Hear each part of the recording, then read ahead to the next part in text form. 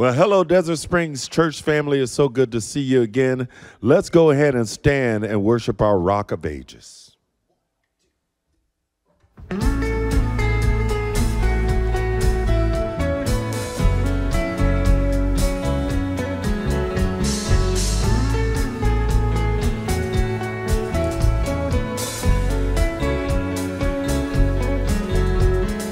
On Christ's solid rock I stand. All of the ground is sinking sand. Great is your faithfulness, great is your love, oh God. My hope is built on nothing less than Jesus' blood and righteousness. Great is your faithfulness, great is your love, oh God. Rock of ages, you will stand, and our foundation to the end will never fade. God unchanging, Rock of ages, you will stand.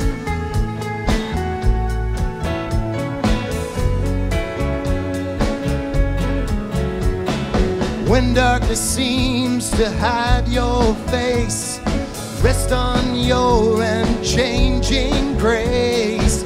Great is your faithfulness, great is your love, oh God. In every high and stormy gale, my anchor holds within the veil. Great is your faithfulness, great is your love, oh God. Rock of ages, you will stand, and our foundation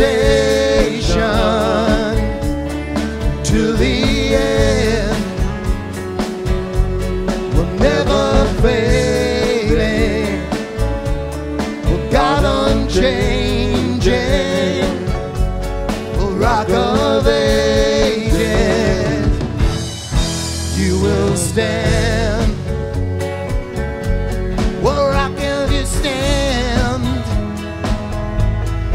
You will stand.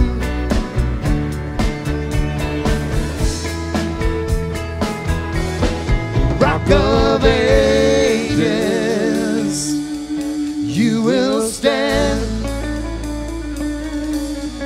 Our foundation to the end will never fade. God unchanging, Rock of ages, you will stand. Oh, Rock of ages, you will stand. Our foundation to the end, never failing, God unchanging, Rock of ages, you will stand.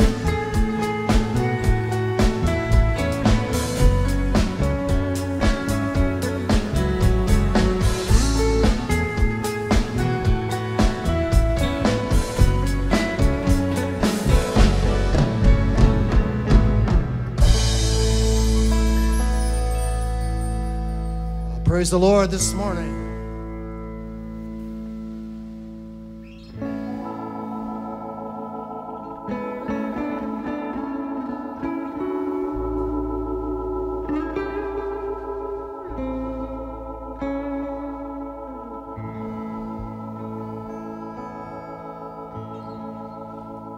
On a hill far away,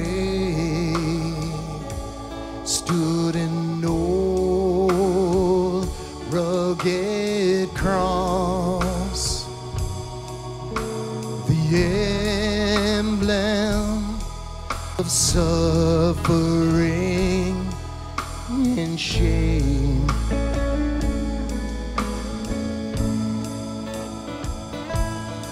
And I love that old cross where the dearest stand best for a world of lost sinners was slain. So I'll cherish the old rugged crown till my trophies at last I lay down.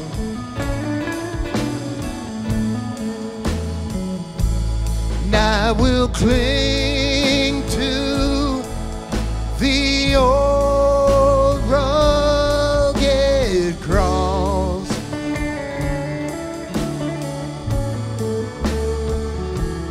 and exchange it someday for a crown.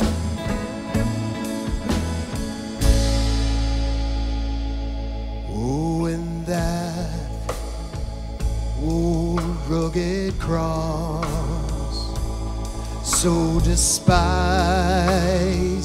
by the world, has a wondrous attraction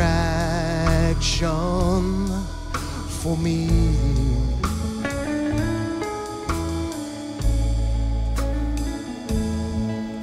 For the dear Lamb of God left his glory above to bear it to dark Calvary.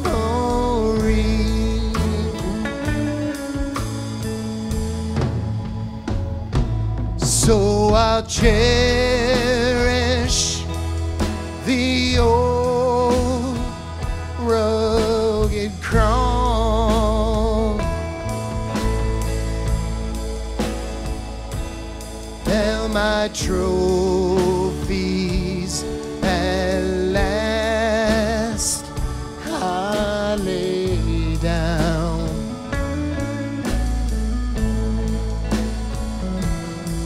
And I will cling to the old rugged cross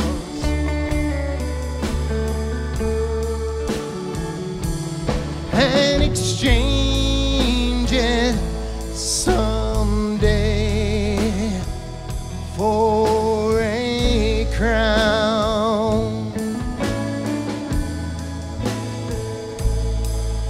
In that old rugged cross, oh, stained with blood so divine, oh, how wondrous, oh, beauty, oh, I see.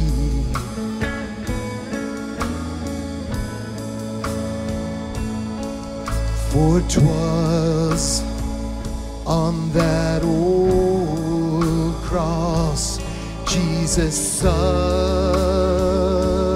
and died, in pardon when sanctify me.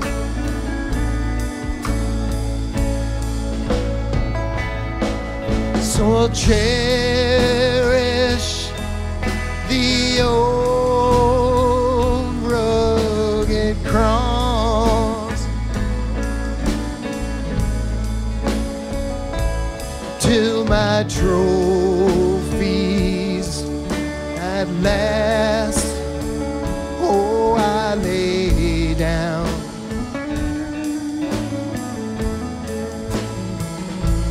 And I will cling to the old rugged cross.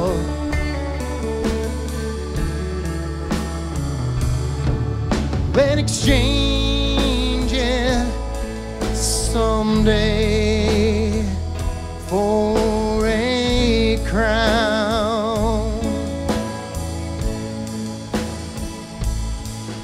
to that old rugged cross, I will ever be true. Oh, it's shame and reproach I gladly bear.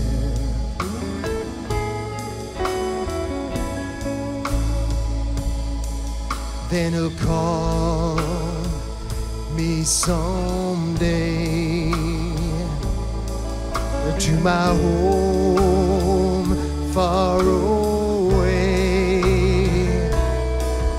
and his glory forever I'll share.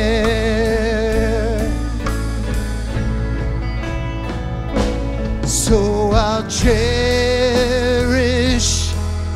the old rugged cross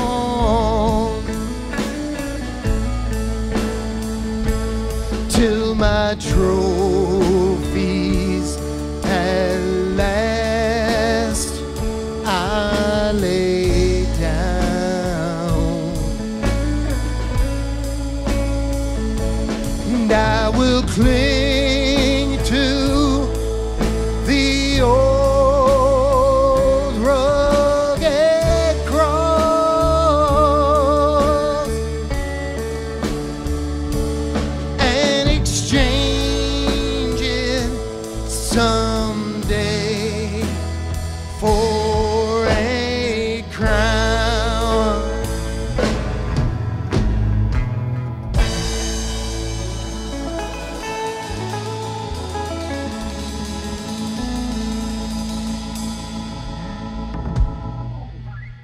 Oh, amen. Keep on clinging to that old rugged cross. We got another great one for you here.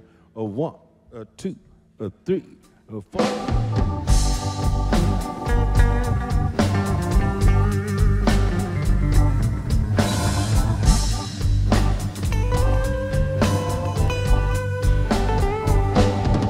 You are God of the heavens and God of the earth.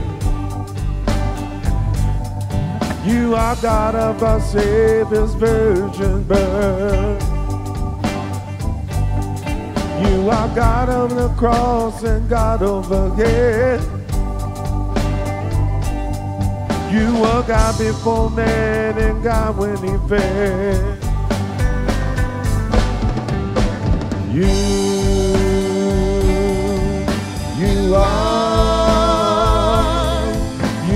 God. You are God, God, God. You are God. You are God, God, God. Yes, you are.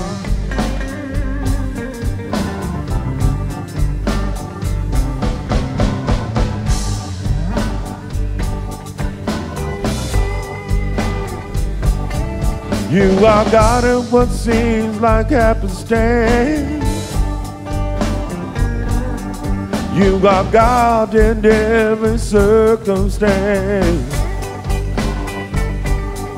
You are God when we fall and God when we stand. You are God who holds us in your hand.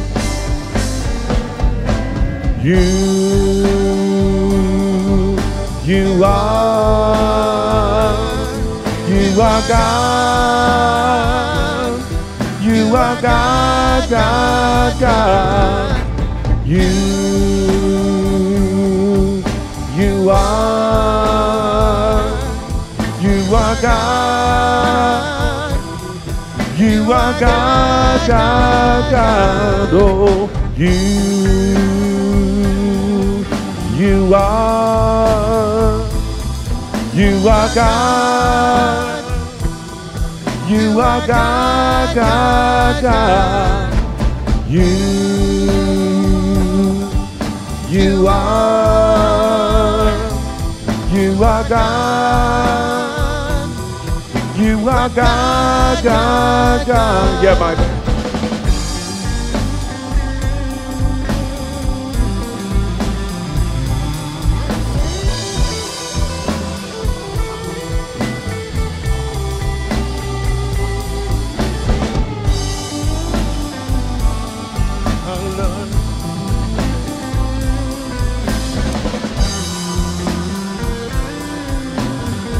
All singing with us, church. You are God. You are God, God, God. You are God. You are God, God, God. One more time. You are God. You are God, God, God. You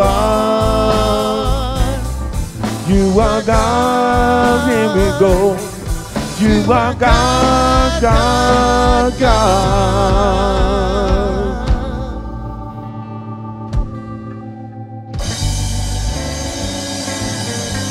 Yes, He is our God.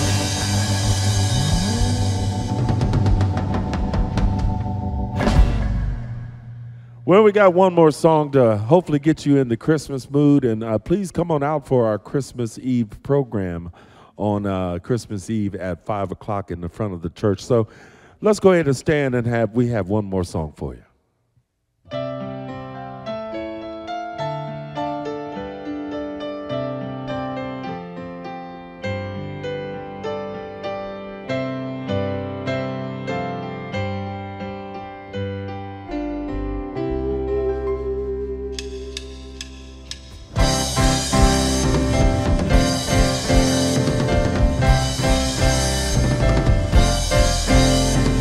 Angels we have heard on high, sweetly singing o'er the plains, and the mountains in reply, echoing our joyous strain. Gloria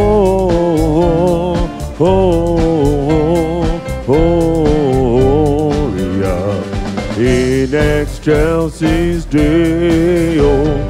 Gloria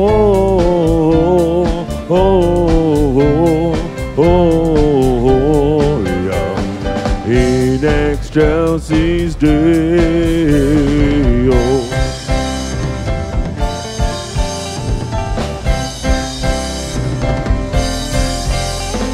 Shepherds, why this jubilee, while your joyous strains prolong? What the gladsome tidings be, which inspires your heavenly song? Gloria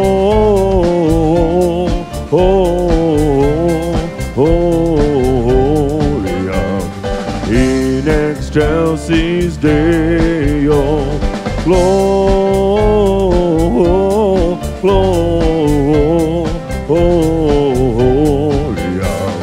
in excelsis Deo.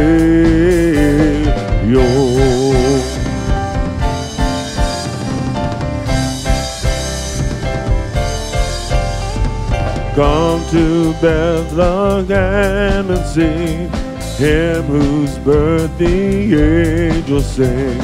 Come adore on bended knee, Christ the Lord, the newborn King.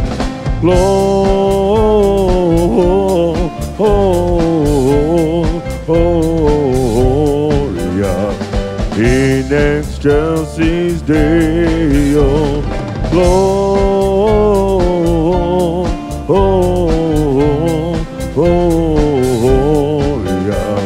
in excelsis Deo.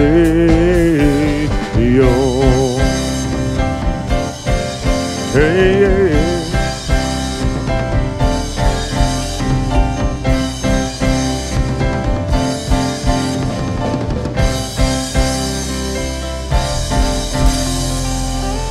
Happy holidays. God bless y'all. Take care. We'll see you next Sunday.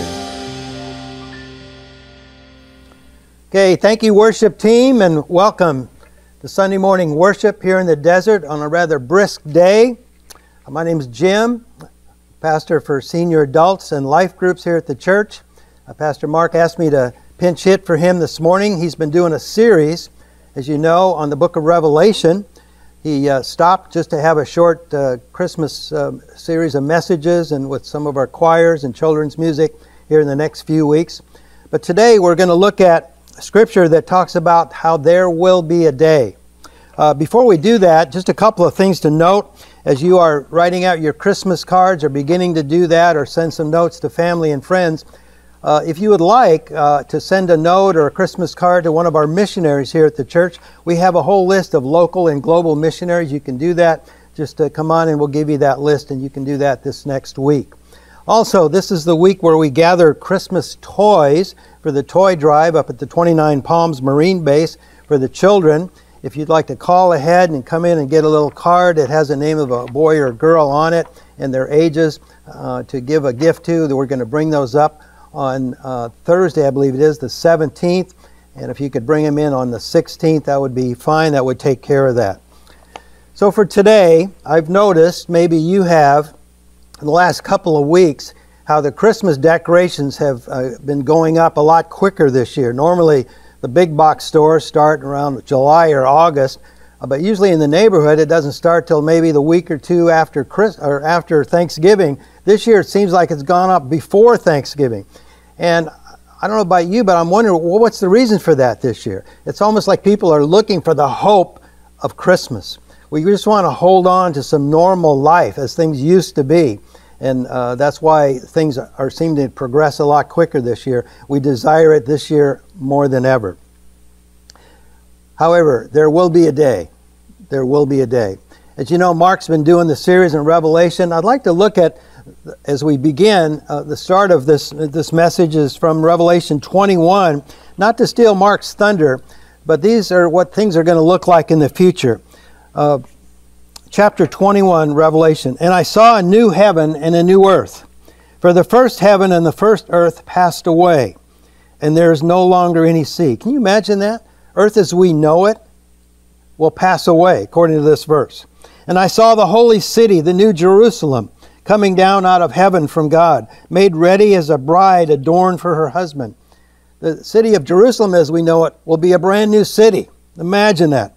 And I heard a loud voice from the throne saying, Behold, the tabernacle of God is among men, and he shall dwell among them, and they shall be his peoples, and God himself shall be among them. You imagine God himself will be among us.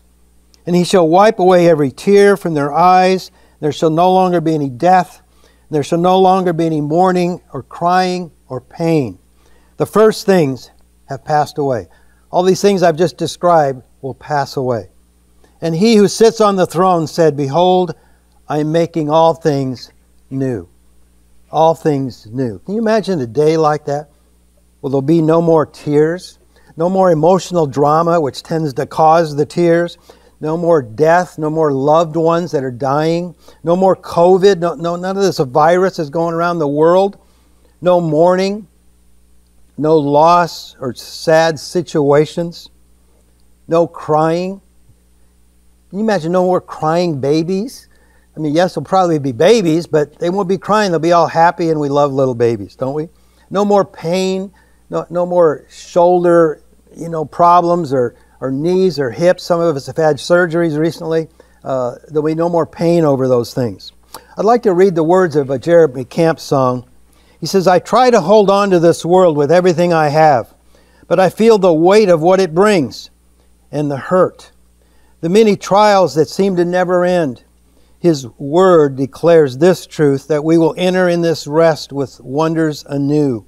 But I hold on to this hope and the promise that He brings, that there will be a place with no more suffering. There will be a day with no more tears or no more pain or no more fears.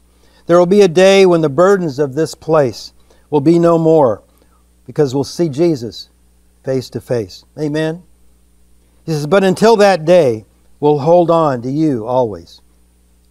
So that's what we need to do. We need to hold on to Jesus and the promises in the future.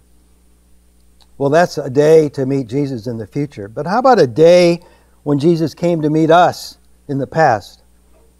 Or at least some of us. I want to read a couple of examples of that, where Jesus came to meet with Mary, He came to meet with Abraham, and He came to meet with Zechariah.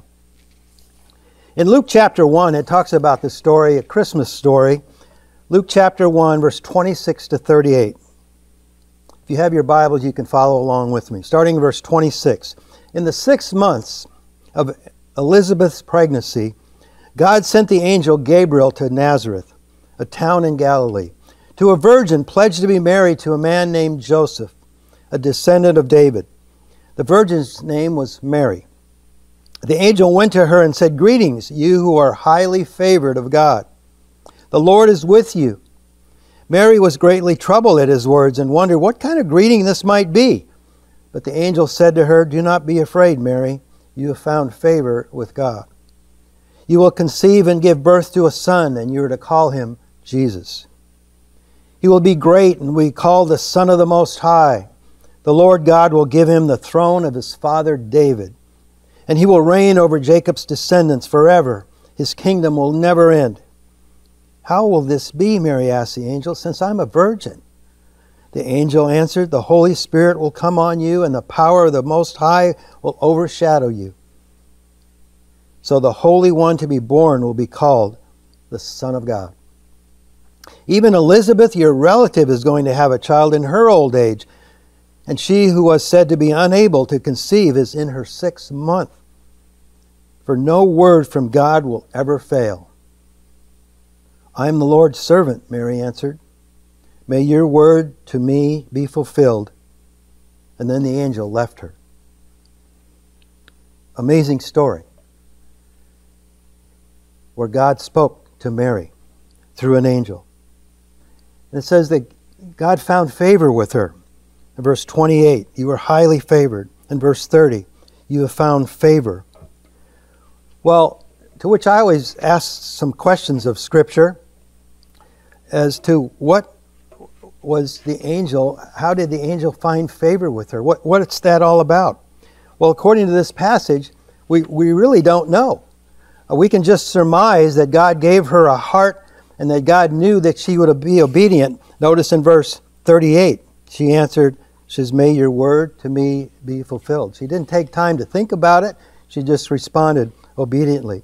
Kind of reminds me of this passage in the Old Testament, 2 Chronicles chapter 16 and verse 9, which says this, For the eyes of the Lord move to and fro throughout the earth, that he may strongly support those whose heart is completely his.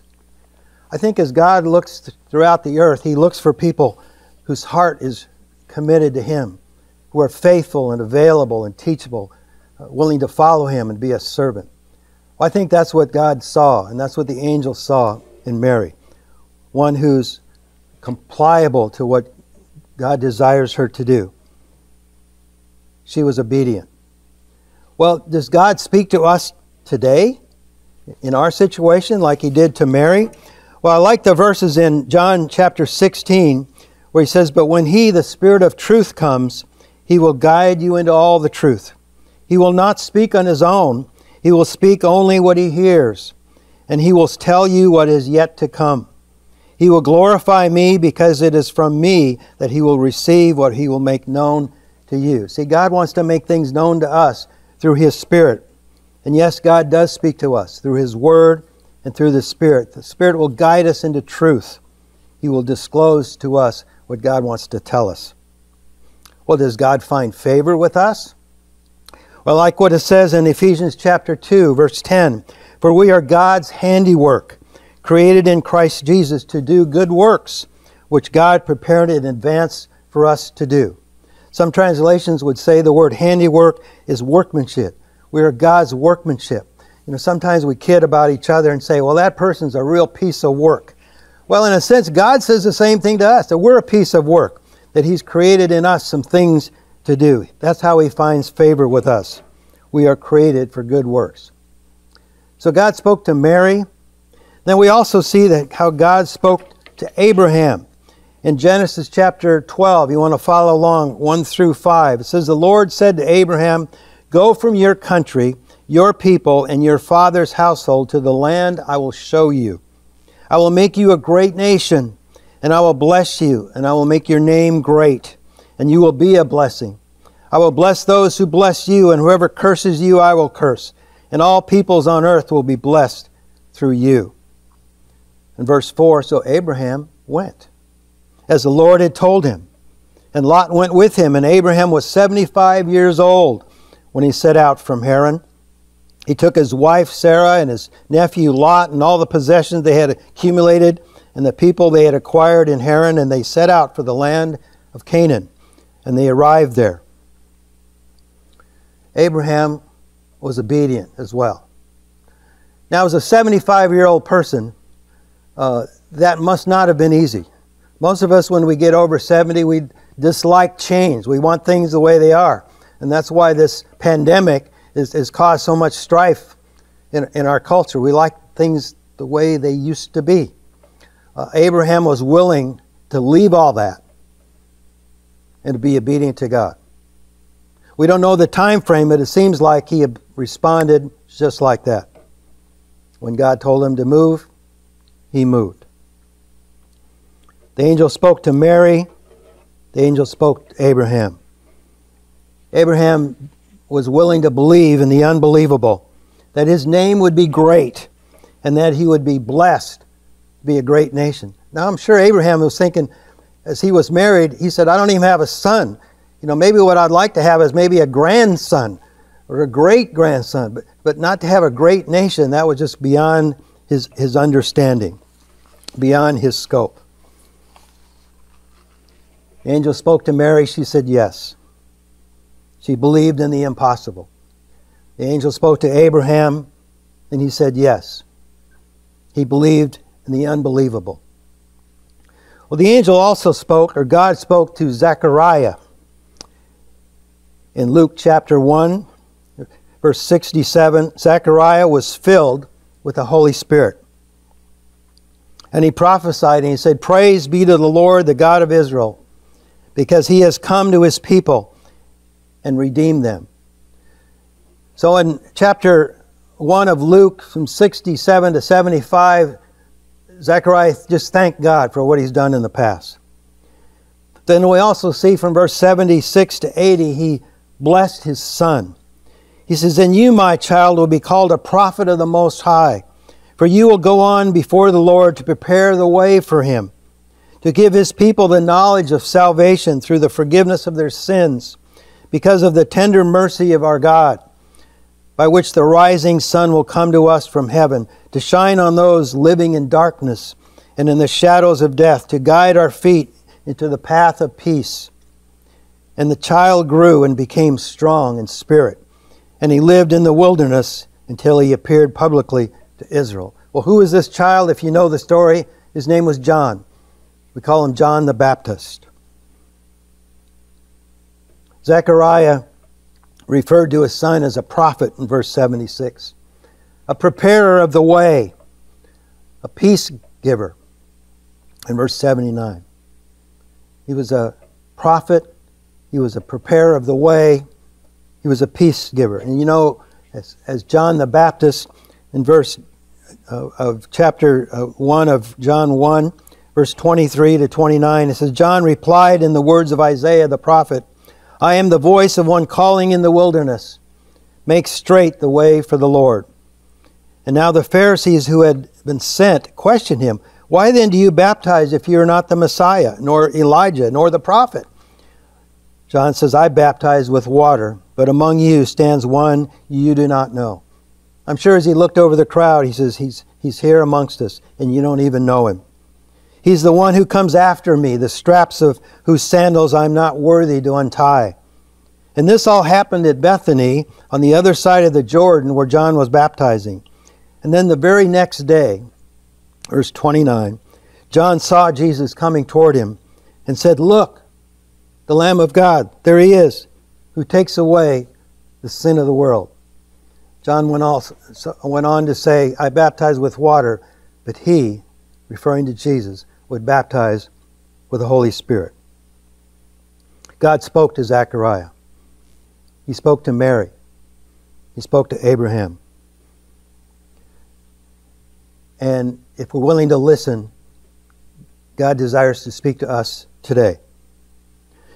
So I ask you, who prepared the way for you to come to know Jesus? Maybe it was a family member, brother, sister, mom or dad, aunt or uncle. Maybe it's in your Christian education you had growing up as a child or in your youth. I know for me, when I was 8 years old, I was in a Sunday school class in Omaha, Nebraska, in a church there. And this will date me by saying that the teacher, the class leader, was putting little figures up on this board. They called it a flannel board. Remember those? A flannel graph? And I remember the picture of the two roads, one going this way, a broad road, and one going this way, a narrow road. And she said, to really commit your life to Christ, you need to be willing to follow the narrow road. Well, as a little 8-year-old, I said to myself, I don't know if I want to do that. That sounds like a lot of commitment. I think I'd prefer to go the broader road of just being religious, being a good little boy. So I sat there, and when she gave us the opportunity to raise our hands to come to know Jesus, I just kind of sat there thinking to myself, well, I must be a Christian. I've been coming to church with my parents, and every Sunday we go to Sunday school, and we have prayer over our meals and all. So this must not be for me. And I was sitting there next to my little buddy, Andy, and then she said, if you want to, after making that decision and raising your hand, go to a little room afterwards when we break, and we'll tell you more about this. So I got up from my chair and started to go down the hallway this way, and I looked and I turned and I saw Andy going down the other direction. He was going to talk more about Jesus. And I thought, well, that's interesting. I thought Andy was like me and we were both Christians because we'd come to church. And by the way, we live in America, and that's what people are, right? We're all Christians.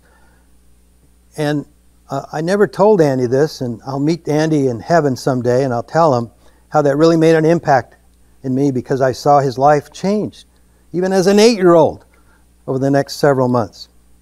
Well, then when I was about 12 years old, my parents took me, we were living in Cincinnati at the time, and they took me to Indianapolis, big city, to a big auditorium where there was a speaker. He was an evangelist. His name was Graham, Billy Graham. You know him? And he spoke, and I remember him saying, if you sense that there's someone standing at the door of your heart, that's the Lord Jesus. Open that door, invite him in.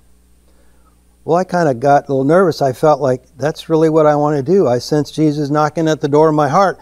But he said, you can come to the front and we'll talk to you. And you know, as a 12-year-old, I didn't know if my parents would find me if I went way to the front. And it's a long walk from Indianapolis to Cincinnati. I thought, you know, I don't know how I'm going to get home, and this is not going to be right. So I'm going to just sit here. And I heard the message, and that was it. Then about a year or two later, my parents brought me to a church service in Kentucky where there was some Southern Baptist preacher speaking, and he talked about getting to know Jesus in your heart. And I really wanted to respond then. In fact, I got really emotional. I started crying. My mom, bless her heart, she put her arm around my shoulder, and she said, well, that's okay, Jimmy, that's okay. And I told her later, Mom, you should have just kicked me out in the aisle and told me to talk to that preacher man, and would have gotten things straight. Well, maybe 10 years later, I found myself at a retreat center up in the mountains. In fact, not too far from here. It's called Forest Home. And I'd already graduated from high school. And by the way, I went to a Christian high school, a parochial high school, where we had prayer in the morning and afternoon and over lunch, and we had chapel services every day. So I heard the message about the gospel. We sang some great hymns, and I have never forgotten that. But in my heart, I knew I was just playing a game. I was just going through the motions. I'd never really committed my life to Christ. Well, up at this conference center, up at Forest Home, I realized today's the day. There will be a day, and today was the day.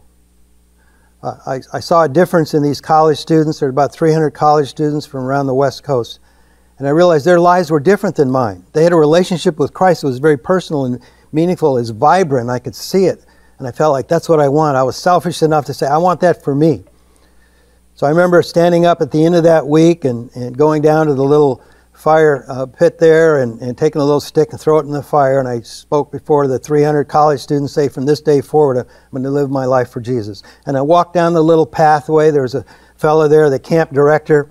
It was dark, it was at night, and there was a little light there, and he had a little book to sign. It was almost like, for me, it was like signing the book of life. And I remember I was so nervous, my hand was shaking, and it's probably still up in the library up there. But I knew at that point that my life was going to be different. I remember driving home thinking, there's something different. There's some motivation that's different in my heart than was ever there. I used to have to work at trying to love and have a relationship with people, but this just came easy. It was like from the heart because God's Spirit put it in my heart.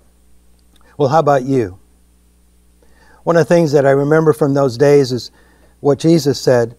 He said, no one comes to the Father except through me. And he said, no one comes to me unless the Father who sent me draws him. So I began to see that through when I was a child and youth, God was drawing me to himself to finally make that decision for him. Well, that's my challenge for you today. Yes, we hear that the day in the future where there'll be no more tears and crying or pain or mourning. There were some days in the past where God, through angels, spoke to people like Mary and Zechariah and Abraham. But there will be a day today where God wants to speak to you. Let me encourage you to be aware of his voice, to listen to him, and then to do what he says to do. There will be a day where God wants you to speak to others. Speak to them about Jesus. Speak to them in the form of a blessing like Zechariah did for his son.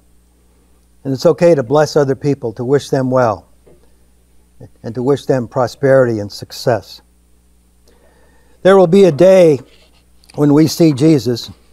To finish with the words of Jeremy Camp, he says, I can't wait until that day where the very one I've lived for always will wipe away the sorrow that we faced.